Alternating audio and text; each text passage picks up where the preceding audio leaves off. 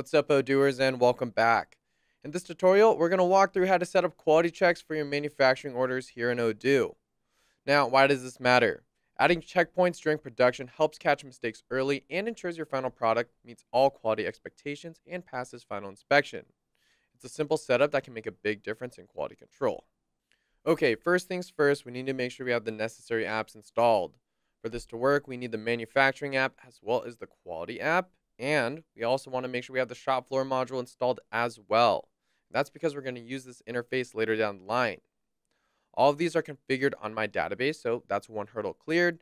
Now let's go ahead and create a quality control point. If you missed any of our previous videos on QCPs, quality checks, or quality alerts, be sure to check them out. I'll also link them in the description down below. But for now, let's go ahead and click on Quality Control, followed by Control Points, and click New in the top left corner. Like I said, we need to first create our Quality Control Point, or QCP, and this is where we tell the team what issues they need to look out for and when. I'm going to title this one Joint Tightness Verification. And for the product, we're going to choose our wooden table. When we construct our tables, we need to make sure that all the joints are appropriately attached, or we're going to have a lot of issues on our hands. For operations here, I'm going to use manufacturing, and for the work order operation, I'm going to select our wooden table assembly. This is how we make sure this control point only occurs when we put the table together and not, let's say, shipping it to the customer.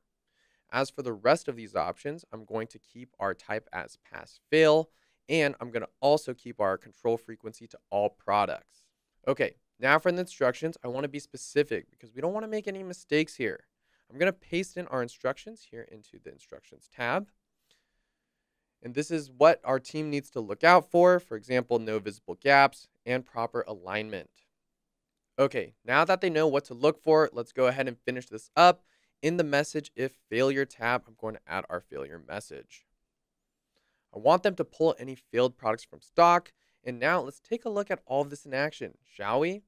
To do that, we're going to jump over to our manufacturing application, click operations at the top, followed by manufacturing orders. And then we're just going to click new at the top left. For the product to build, it's going to be our wooden table.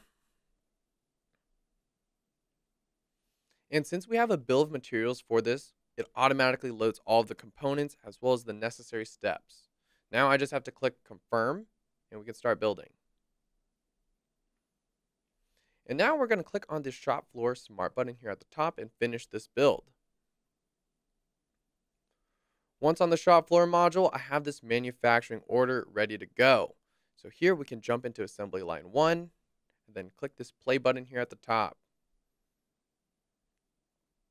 Now let's take a look at the manufacturing steps for this product. First, it looks like I need to add a serial number for this, so I'm just going to click this plus sign right here to assign one to it. Great. Now I'll just click validate, and we can move on to the next step. This is the step where I have to attach all the table legs, and thankfully I have some handy instructions here to guide us through just in case we get lost, because let's face it, who hasn't had issues following these kinds of instructions before, right?